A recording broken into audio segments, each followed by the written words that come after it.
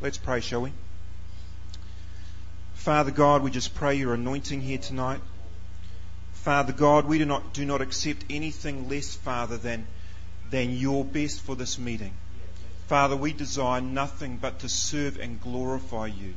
Father, we want to see you in your heavenly places and not as we have perceived you in the past. Father, let your judgment throne be before our eyes.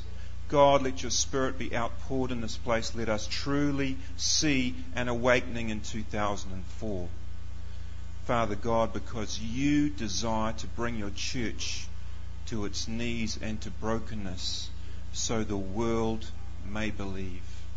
So the world may believe. Just anoint this message in this service tonight, Father. In Jesus' mighty name. Amen. You know, we're all good at doing meetings. You know, I've been doing meetings since I was a kid.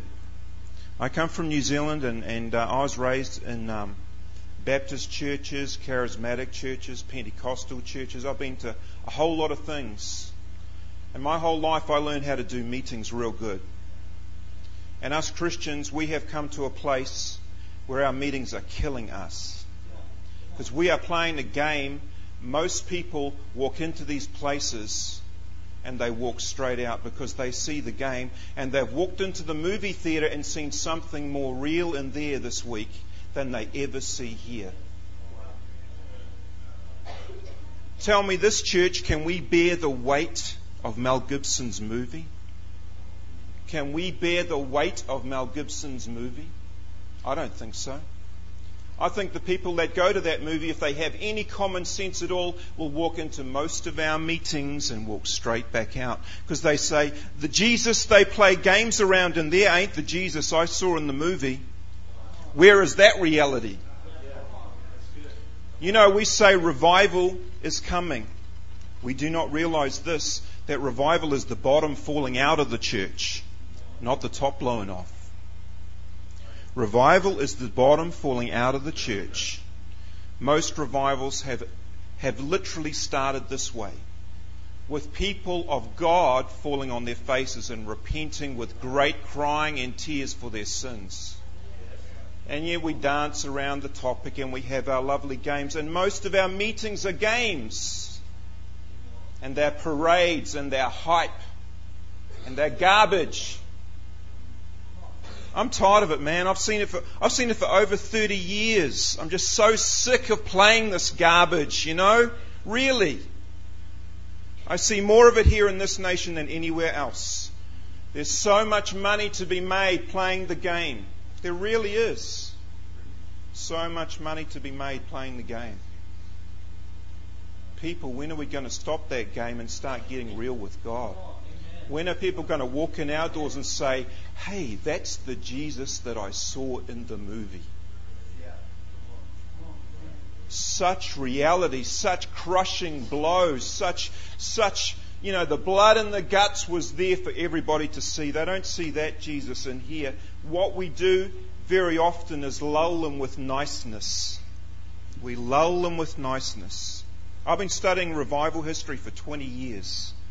I've been saying to God since I was 17 years old, God, make me a revivalist like Evan Roberts from the Welsh revival. God, whatever it takes, take me through anything you like. God, I want to be a revivalist like that. Where he would preach and entire rooms would be full of weeping people. Where preachers could not speak for the cries of the people so loud, repenting before God. The cries of the people drowning out the voice of a preacher. That is revival. We don't think of it that way, do we? We would love, if we could, to play all of our little games and sing all of our lovely songs and have them just come and join and fill our churches up. And we think that that would be a great revival to have. I'm telling you now, people, that ain't reality. The reality is this: God brings such a shaking to the church. God brings such repentance and deep weeping for sin. And then the church starts to get real. The church starts to get real. And when it falls away from its reality again, it backslides, and we start to get the circus that we've got now. Pentecostalism is 100 years old. Azusa Street happened 100 years ago. You know, I'm a Pentecostal. I went to Assembly of God for a number of years in my home country. Praise God. But you know what happens in 100 years? You slowly lose it. And unless God brings something incredibly shocking to your church, it kind of solidifies. And we start entertaining ourselves instead of actually doing the real Jesus. Instead of seeing Him, we're seeing amusement. We're amusing ourselves. We're dancing around the table, not getting to the real issue. You know what I'm saying? I hope you guys can understand me. I know I've got a strange accent. I'm just going to pick up my notes now. You know, one of my favourite guys is Charles Finney. Put your hand up if you've heard of him. He's an American preacher 100 years ago. I believe the thing that I've noticed about all the American awakenings, there have been 5 great waves of awakenings over the last 250 years. This nation is so blessed. My country has none. No awakenings. This country has had 5. Every 50 years, roughly, God brings them along. What a phenomenal thing. No country in the world has that. This is why America has 40% church attendance every week. Did you know that? Because God has blessed and blessed and blessed this nation. And yet it can all be lost. Charles Finney, over 100 years ago. Listen, he preached sermons that would literally peel the paint off the walls. He was a John the Baptist preacher. And the thing I've noticed about revival in America, God wants to bring these John the Baptists every time. And unless they come preaching this piercing message, there ain't no revival. He brought Jonathan Edwards along. Jonathan Edwards is famous for preaching a sermon called Sinners in the Hands of an Angry God. It was so powerful. He'd been praying all night the night before. He said, God, let eternity be in my eye. And the people were hanging on to the pews and the pillars of the church because they saw hell opening up beneath them as he was preaching. And they were crying out. And it says he had to ask them for silence that he could be heard. Now, he was the most boring preacher on earth, this guy. All they'd done was pray and God had started to move. Because this is what he preached like. He would hold up his notes like this, and in a monotonous voice, he would just read them. Yes, and yay, and you know, that's what he was like. An old time guy who just kind of read his sermons out. And yet God opened up hell beneath these people, and they started to go, I'm not saved at all. I ain't saved at all. I just thought I was. Charles Finney would go from place to place preaching in churches.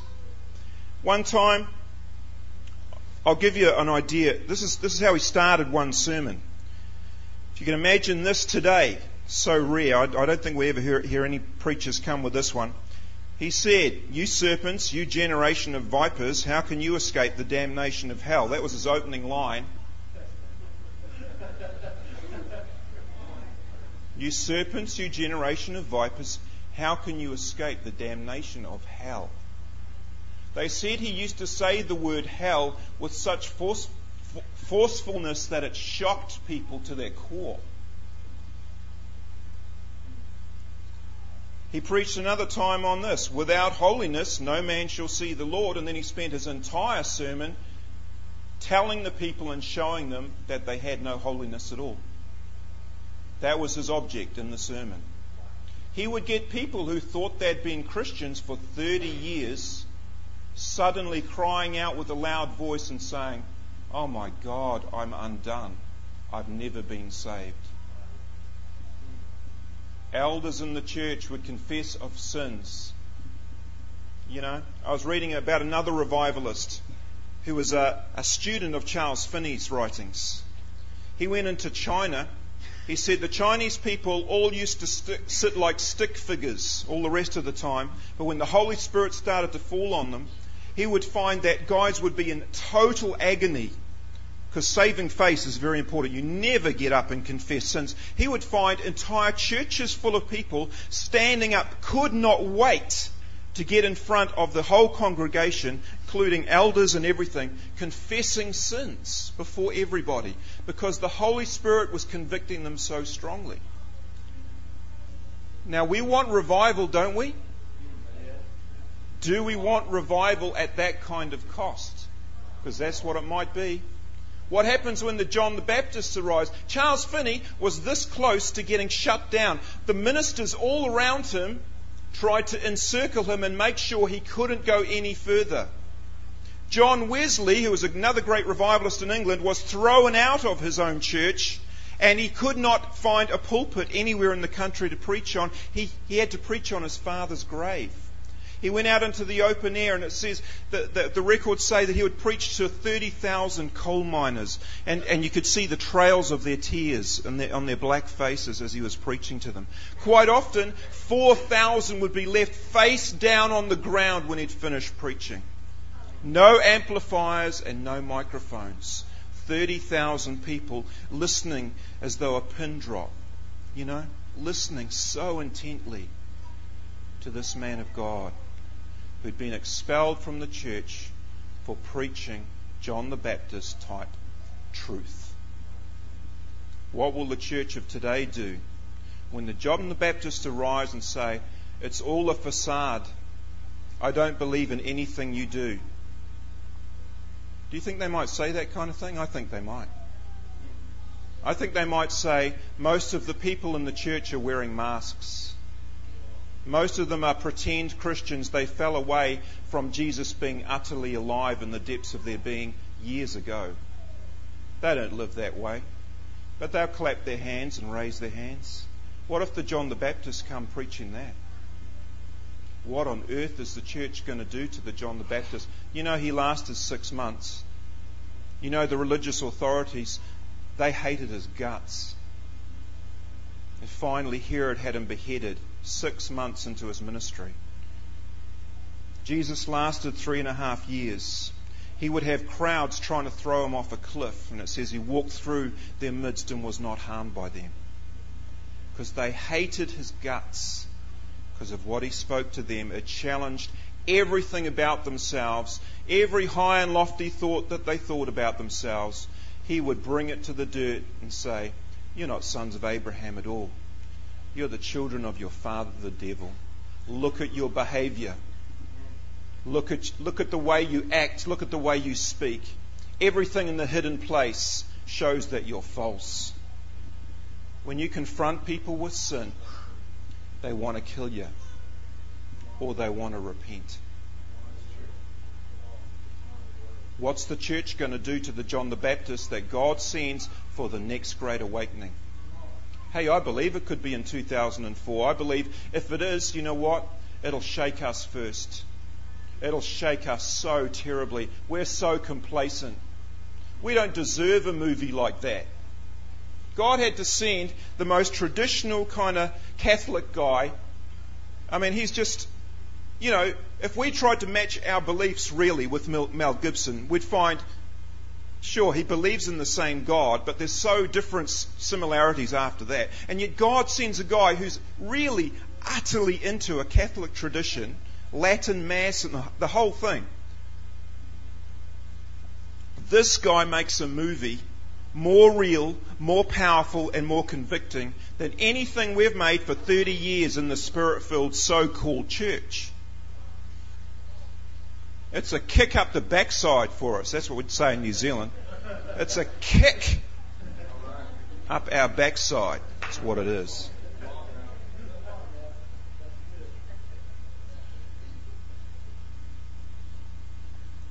Let me quote Charles Finney for you. This is in one particular place he was at. I had not spoken to them in this strain of direct application for more than 1/4 of an hour, when all at once an awful solemnity seemed to settle down upon them. The congregation began to fall from their seats in every direction and cry for mercy. If I had had a sword in each hand, I could not have cut them off their seats as fast as they fell. If I had had a sword in each hand, I could not have cut them off their seats as fast as they fell.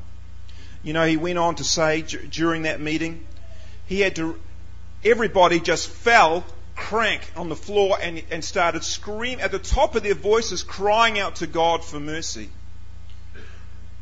You know, he couldn't preach. He had to stop preaching. Nobody paid attention to him whatsoever. They were having a heart-to-heart with God. That's what revival preaching does. You know, Savonarola, here's another revivalist for you. Listen to this. He predates all these guys. He was one of the originals. It says, his preaching caused such terror and alarm, such sobbing and tears, that people passed through the streets without speaking, more dead than alive. Can you believe that? Would you go along to hear a preacher who did that to you? You passed through the streets without speaking, more dead than alive. Actually, you know what? That's what people were like when they came out of that movie. I saw it about a week and a half or something ago. You know what? All the reports around us tell us that's what they were like when they came out of that movie. It was like they'd been to a funeral. It's like they'd watched their best friend die. It's like they'd suddenly seen the reality of it all. But the problem is, when they come into church, we are utterly unreal. We are utterly unreal. And we're unreal with God as well. They used to preach, all these old revival guys, they used to preach sermons like this: the almost Christian. Basically talking about pretense. And I would say this is the number one issue in the church today. Because we have gallons and gallons of pretense. And we come into the church, and like I say, we can raise our hands with the best of them, man. We can clap our little hands until they just about fall off. But you know what? We're pretend Christians. Many, many, many. We can speak in tongues because we got baptized in the Holy Spirit 10 years ago. But are we walking in the depths of Jesus today? Is our robe unspotted today? You know, God woke me up about 6 months ago at 4 o'clock in the morning. And He showed me something that I'd never seen in all my studies of revival. He showed me what these guys honed in on when they preached, and I suddenly saw it. You know what they honed in on? Assurance of salvation. Sounds like a weird thing to, you know, they used to preach that. Okay, assurance of salvation. But I suddenly realised what they were doing. We're going to go down that path tonight. 2 Corinthians 13 verse 5. Everybody look it up. I'm going to read it out of the NIV because I like the clarity of it. 2 Corinthians 13 verse 5.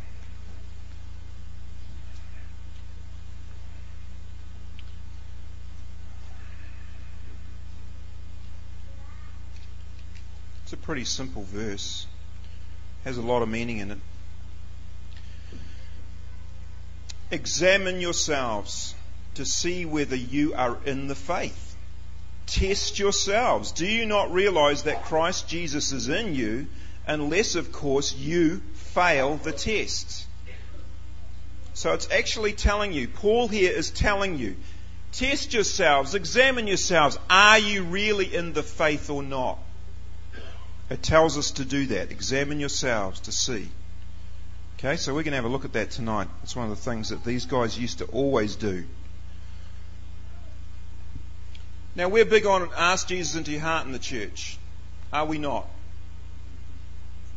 We are indeed. But do you know what?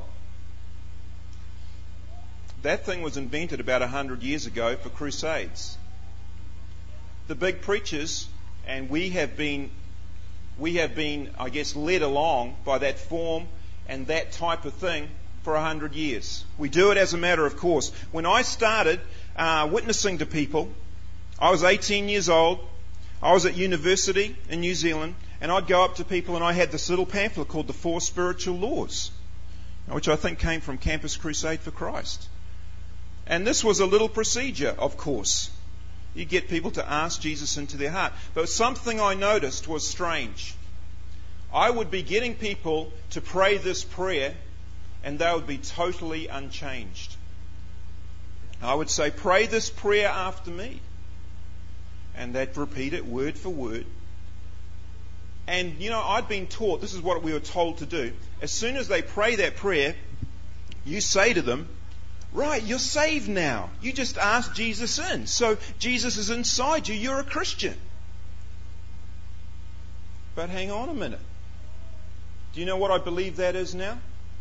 It's false assurance.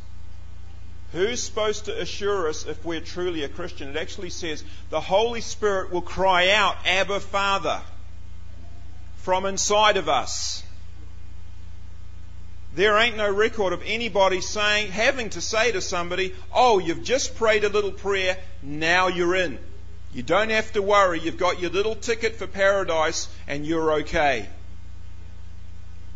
Now, we do it as a matter of course, but do you know how people became Christians in the Bible? Did they ask Jesus into their heart? Remember, this invention was 100 years old. It came about when crusade evangelism started. In the days of Moody, Billy Sunday, all these guys. It slowly came about. And of course, Billy Graham uses it because it processes people quickly. They come down and they pray a little prayer and they sign a little card and they think they've got it. In the book of Acts, they did this. They repented and they were baptized and they received the Holy Spirit. And until those three things had happened, nobody was satisfied. And in fact, they'd do them right in the middle of the night. They'd say, excuse me, sir, you are repentant. And I can tell that you are. Come and be baptized now. The jailer of Paul was baptized in the middle of the night. The Ethiopian who was passing by, remember who was in the chariot? Philip was, or the Ethiopian was? The Ethiopian was, that's right. He got baptized straight away. Why? Because you've got to deal with sin fully. And you don't muck around with things like that because it'll kill you. It'll kill you. And if you don't have the full experience, man, if you aren't repenting and getting baptized and receiving the Holy Spirit, the whole 9 yards filled to here, to overflowing with the Spirit of God, I don't believe you'll last. In those days, I would say they would not even consider you to be part of them yet. They would say, these people are inadequate under God. We've got to get them, You see it all the way through the book of Acts, from beginning to end. Repent, be baptized. You shall receive the gift of the Holy Spirit. Why do we cut people short today? Why do we shortchange people? Why do people go to our crusades and not truly end up defeating sin? Why do 95% of people who go forward at crusades fall away within a few weeks? I wonder when we're going to get back to the Bible one of these days. I wonder when somebody's going to read the book of Acts and say, hey man, is there such a thing as ask Jesus into your heart in the Bible? No. Give your heart to the Lord simply does not exist in Scripture. If you get an exhaustive concordance and you do a study on these words, you'll find give your heart to the Lord ain't there. Ask Jesus into your heart ain't there. Pray a sinner's prayer ain't there. None of it's there. Convenient Christianity invented it.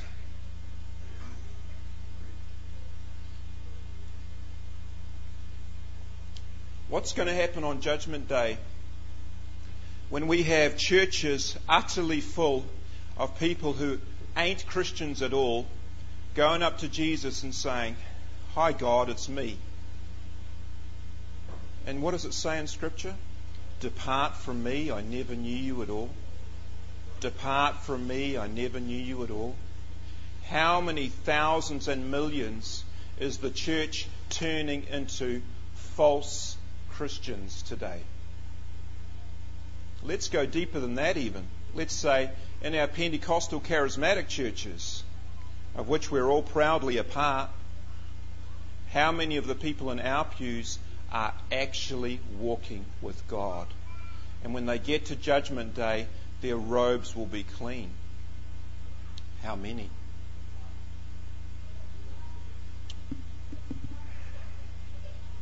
You know, we really do act like Jesus.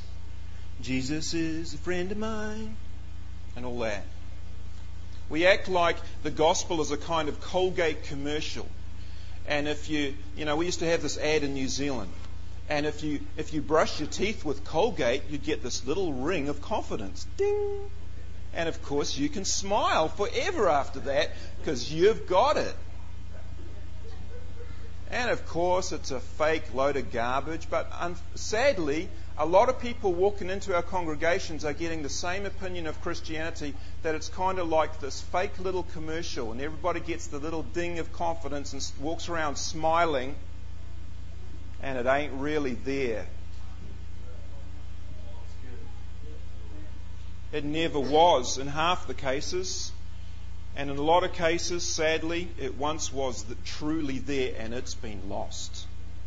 And all that remains is the shell of Christianity that walks into church buildings and stands and claps and does all the routine, the little parade and the little dance that we do, and is going to hell. Do you think that's possible? Do you think... Let me put this before you. The Bible very clearly shows that Jesus, at the very end, is incredibly angry.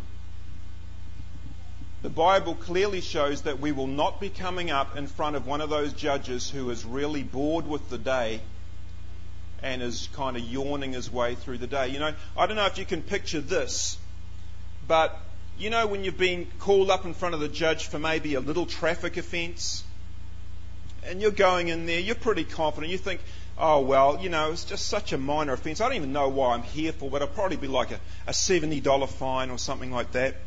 And you walk into the courtroom, and you just happen to look up at the judge, and for some weird reason, that guy is in a hell of a mood. And you're just looking at it. It's almost like he can't bear to speak. Something has made him so angry. And you're thinking to yourself, what is this guy going to do to? I mean, what is the maximum penalty for that infringement I did? Because this guy looks furious, and he's going to throw the book at me. Hello, it says the same about Jesus on the last day. We just think we've got the Santa Claus Jesus who blesses us with abundance and gives us all this stuff and everything's so lovely, and we can just smile our Colgate smile and carry right on. But what happens when we get there and we find that the judge is not amused? And it says all of the wrath has been saved for the end. What happens when we get in front of someone like that? And we've been meandering our way through life. Man, we paid our tithes and we went to church, but I mean, what is this guy going to do to me? I want to prove this to you, that Jesus is going to be a little bit less than amused. Let's go to Revelation chapter 11.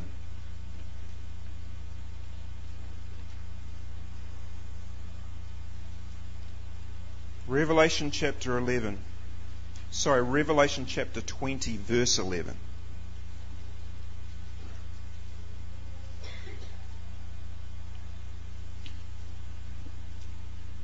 It says in Revelation that it's going to be like this towards the end. It says, the great day of his wrath is come. Wrath means fierce anger. The great day of his wrath is come, and who will be able to stand?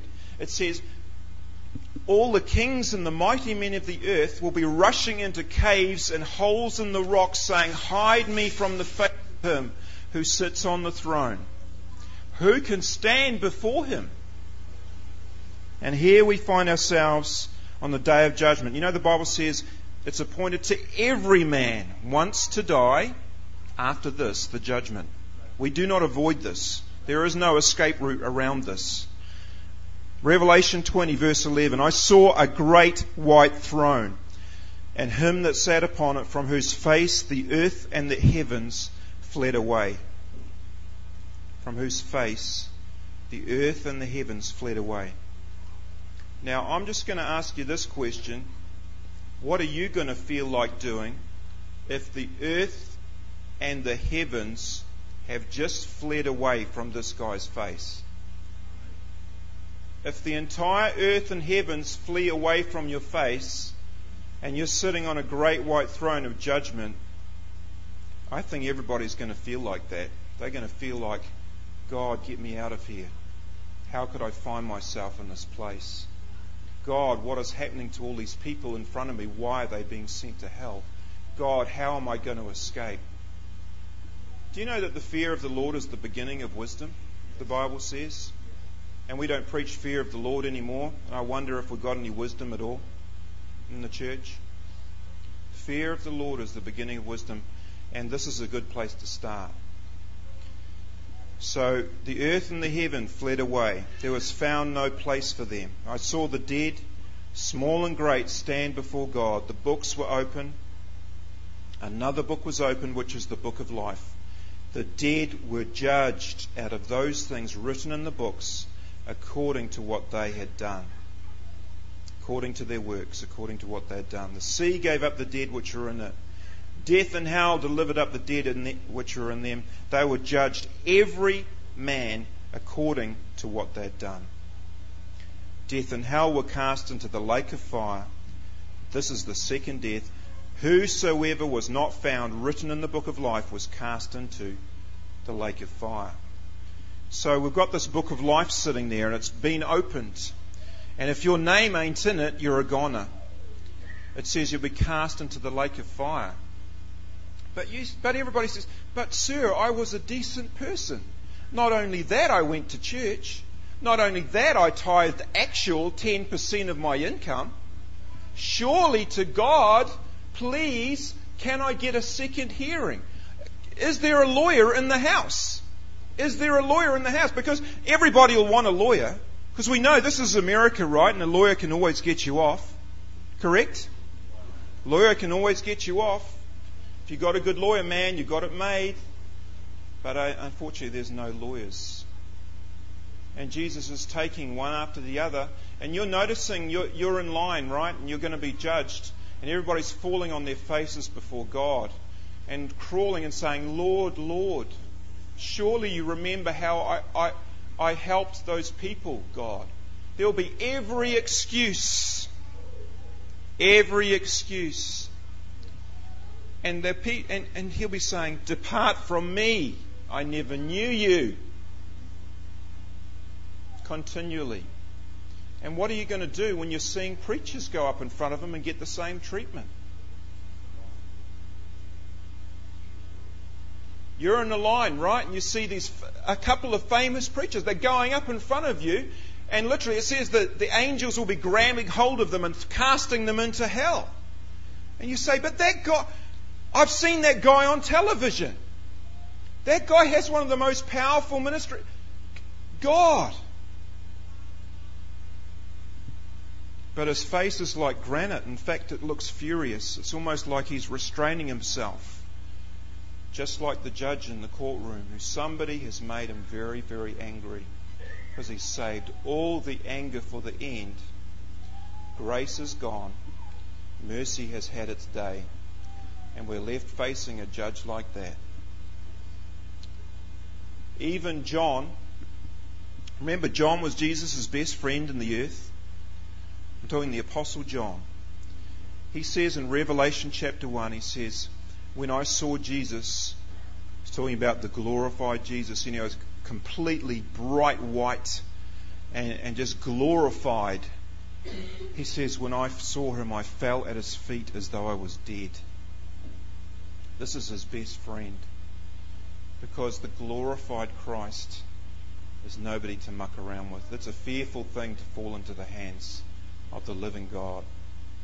It's a fearful thing. And so there'll be pretend Christians going up. You know, I'm thinking about this this book that's opened, the Book of Life. Now, in my country, we have a team. Our national rugby team is one of the best in the world. And when they read out that list of names, all the guys who are on the fringe of the team, man, they are listening so carefully because they think maybe I made it into the reserves, you know. This is a internationally famous team that we send out. And I'd say in America, you know, the dream team, the basketball team, there's probably guys who are right on the edge of selection. You know, like if one guy maybe pulls out sick, they get into the reserves, you know, and they'll go to the Olympics. They'll be part of that dream team for the basketball. You imagine how carefully those guys listen to that list being read out. But I'm telling you, there ain't a list in the world that'll be listened to like this list being read out. Because you know, if your name ain't in there, nothing you've done, nothing you've earned, nothing you've bought, no church attendance is going to do you any good. There's people in this room now who have secret sin in their heart. You've been living with it for years. Some of you have recurring sins. They're there because you don't fear God. If you feared God, you would repent. Most of the church is sick because we never preach the gospel. Charles Finney, if he saw our gospel, wouldn't know whether to laugh or cry. It ain't no gospel to him. Come to Jesus. He'll give you a more adventurous life. Come to Jesus. He'll make you happy. Come to Jesus. You'll get another fake Colgate smile like me. It's a Santa Claus load of garbage, and it's not going to save us when it most counts. Did you know that nothing else matters in the world but this? That on the day of judgment, He says these words to you. Well done, good and faithful servant. And there's that famous saying that you'd rather be a caretaker or gardener or anything, a doorman in heaven, than miss out on that. And many, it says in the Bible, let's go there, Matthew chapter 7.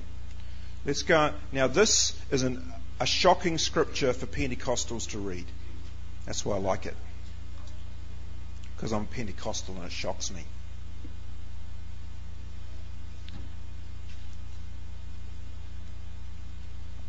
Matthew chapter 7 verse 20. Actually, I'm going to go for the NIV again.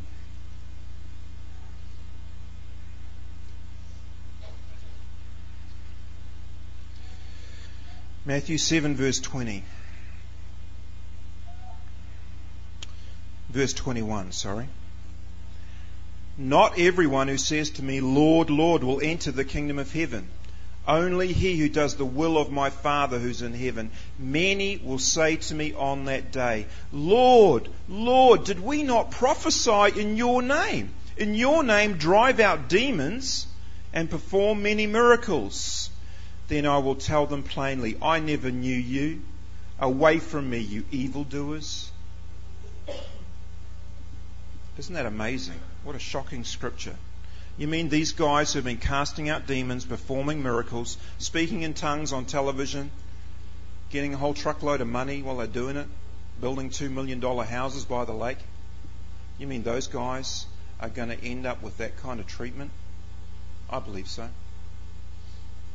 What will happen to preachers on that day who have preached to 95% of the truth and never went to 100% because they could see the people with the money in their congregation walking out the door in their mind's eye? What's God going to do to them? Why is it a fearful thing to be a teacher in the house of God? What happens when God lines up a whole lot of preachers and just kills them all in front of everybody, just like He killed Ananias and Sapphira, and fear came upon the whole church? What happens, man? We don't believe in a God like that, do we? It's always been Santa Claus, hasn't it? What's He going to do to you? He finds you in the state of your heart that you're in now. He doesn't care about outward appearances at all. I'm talking about the state of your heart. What is that sin that you've been clinging to? What is it, people? What is that thing that you once had a white robe and it's spotted? There's something on it. God can see it. The devil can see it. Humans around you can't. It's a secret sin. Nobody even knows. Or hardly anybody. Maybe a couple of family members know about it. You don't show it to anybody. You walk in these doors and you're faking it real good. Are you a Christian? You going to survive Judgment Day in front of a judge like that? Really? You think you are? You think you are? What will your sin do to you in that day? This is how much God hates sin. He sent Jesus to go through the passion to get rid of it. That's how much He cannot stand sin. He allowed His precious lamb to be slaughtered, to be whipped to an inch of His life, to have the flesh torn off His back, to have a crown of thorns stuffed on His head, pain unbearable. That's how much God hates sin. If He finds it in you, He will put you as far from Himself as He can.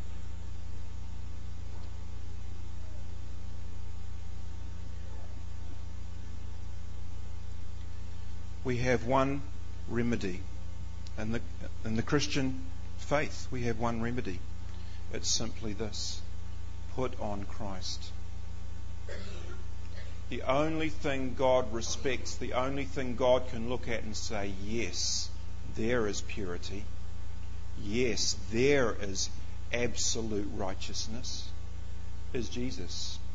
You either put on Him, that white robe, you're either wearing that on that day, or you are an absolute goner.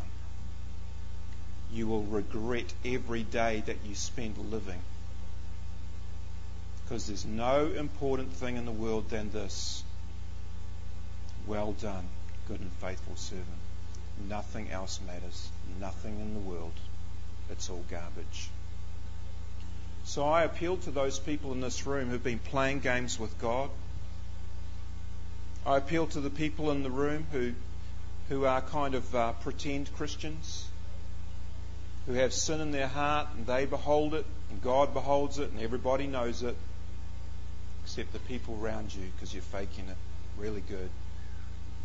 I appeal to all of you to repent. Because you get few chances in this life to repent before God, and if you leave it, it will kill you. It will kill you. And we're going to pray in a moment. I'm going to pray specifically for those people, that God will come down in His mercy, because we're in the age of mercy right now, where we can actually repent and get rid of this stuff before it's too late. I'm going to pray for you. I'm going to pray for all those people who are in that state. You don't think, or maybe there's a question mark, is my name going to be read out? Am I really in that book? Let's go there right now. People, let's pray together. Father God, I know this has been a hard message, Father. I know this has been a heart-searching message, but Father, I pray you would search the hearts right now. Father, I just pray that your Holy Spirit would be released upon everybody in this room, God, that there be no one left untouched, that everybody be reminded if there is sin in their heart, if there is something on their conscience between you and them, they know it. Maybe they've kept it secret from everybody else. You know, lust and pornography and all those kinds of things, they're easy to hide sometimes. Gossip and backbiting other people and telling lies and getting away with cheating in an exam and all those kinds of things, Father, there's ways of hiding it. There's ways of hiding it from the eyes of others. Father, you see us as we really are. There's nothing hidden from you. And on that day you'll judge us, as the Bible says, by the secret things. By the secret things. And everything hidden will be shouted abroad above the housetops, Father God. We know that judgment day is coming. It's sooner than we think. We can sit around and play games with you, or we can get right with you tonight. God, touch the hearts of everyone in this room who needs to be wearing a spotless robe and isn't. Touch us so that we know when we're without Jesus, so we can put on Christ before it's too late. Show us, Father, if we're a pretend Christian or an almost Christian, but still Jesus is not totally in us, transforming us, filling us to overflowing. If we're a halfway believer, if we're putting on masks, convict us now, O God. Reach into everybody's heart that's in this place, in this moment, Father God. Hallelujah. I'd just like to ask if there's anybody that feels they are in need of prayer, or they need to stand before God right now and say, yes, I'm one of those who's in need. Please stand. Please stand right where you are. The rest of us are still in prayer. Just stand right up. I don't want to have like a 5 or 10 minute altar call with all this music playing, etc. We don't need that. Hey man, there's more people than that. Get up. The rest of you, keep praying. Some of you older people, there are older people in this room who absolutely need to stand up. I do not want to have an altar call for 10 minutes.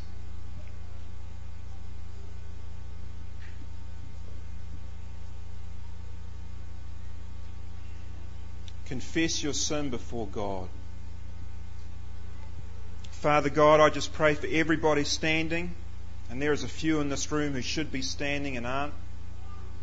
Father, I just pray for those people who haven't stood, that they either stand in the next 10 seconds, Father, or you hound them, that you absolutely convict them of their sin so they can hardly even sleep or eat. Father, in Jesus' name, stand up. There's still people that need to stand. I'll give you a few seconds more. Father God, I pray for everybody who is standing and those who behold sin in their hearts before you. Father God, cleanse them, cleanse us all. Father, I pray for these ones who have boldly stood before you saying, I need you, God, the real thing, not the fake thing. I need you, God. Please clothe me in a white robe. I have nothing of myself. It's filthy rags. I pray for salvation. I pray for assurance of salvation that comes from you, not from the lips of a man. I pray for everyone standing before you, God, that you would meet them, every one of them, by the power of your Holy Spirit. Fill them to overflowing. Cleanse them of their sins. Bring them, even some of them need to be baptized in water and to bury their old life in the past and live new for you. Father God, let it be so. Let it be so, Father. And let all of us be brought to repentance through this godly sorrow that you're giving to us. Hallelujah, God. Okay. Those of you who would like to come forward for prayer, I'm not going to pressurize every single person who's standing to come forward for prayer. I believe some of you should. So I'm going to pray right now that God will tell you. Okay? Because we're in a serious place before God, and 2004 is a time, I believe, revival's coming. And He wants all of this sorted now. And if you need prayer, you feel you need prayer, there's people to pray for you here. And I would encourage you to come forward. But I'm not going to pressure every one of you, because you can pray to God and really mean it in your seats and at home too. In fact, let me set this before you, and I mean the whole church. Switch off your televisions. It is an idol. Seriously. I mean, we have a TV in our home. I'm not saying that it's what I'm saying, in most of our lives it is.